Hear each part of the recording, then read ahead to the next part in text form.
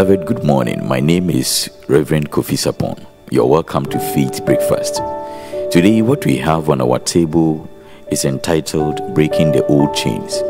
What are the old chains? The old chains are the old things that used to control us when we were sinners.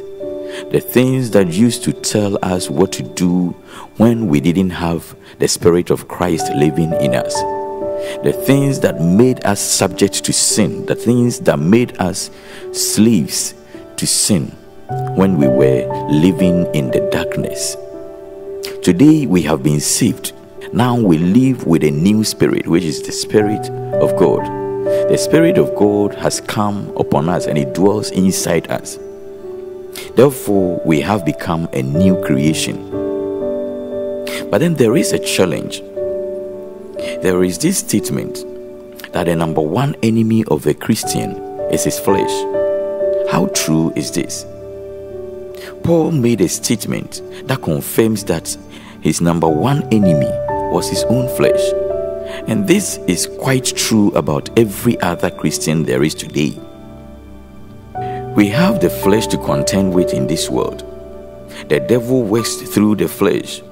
Because we experience trials and temptations in the flesh, the devil tells Christians that you might not even be saved. Because the devil will keep on whispering into your ears that if you were saved, if you were really saved, if you were truly saved, you wouldn't want to do that thing again. Satan will even insinuate that it's you who wants to do wrong things, when really you, the man on the inside, the new man, doesn't want to do anything wrong.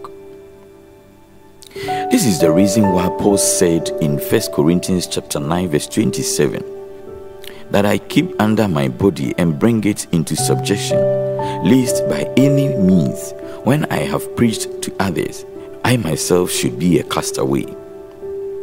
Why did Paul actually make this statement? As a Christian, learn to let the new man on the inside dominate your outward man. The outward man is not a new man. The body has not been born again. The body will keep wanting to do the things that it has always done, things that are wrong. Paul's body did. The great apostle wouldn't have had to keep his body under if it were not wanting to do things that were wrong. So don't be surprised when your body wants to do the wrong things. Do you need to break a bad habit, conquer an old temptation, walk in victory over the flesh? Do what Paul did. Say what Paul said. Paul said, I don't let my body rule over me. Who is I? I is the man on the inside. The man on the inside would have to dominate the man on the outside for you to remain in the path of God. We will have to learn how to keep our body under control.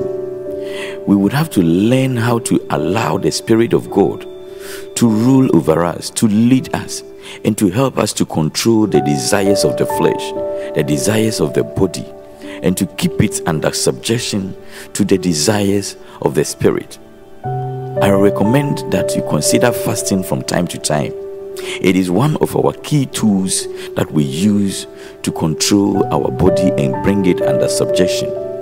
At times, you would have to deny sleep and pray overnight.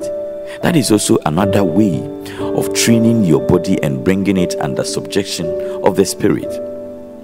Our bodies will continue to be our enemies, but as much as we learn how to control it and to keep it under the spiritual man will rule. Beloved, let us pray this prayer of confession. Say, Dear Jesus Christ, I thank you for saving me. I thank you for allowing your Spirit, which has come to dwell in the inside of me, to become my new leader.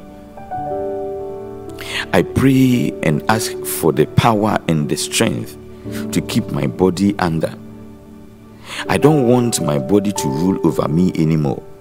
Therefore, I bring it under subjection, and I bring it under subjection to your Spirit and to the man, the new man, which is in the inside of me. Thank you for saving me.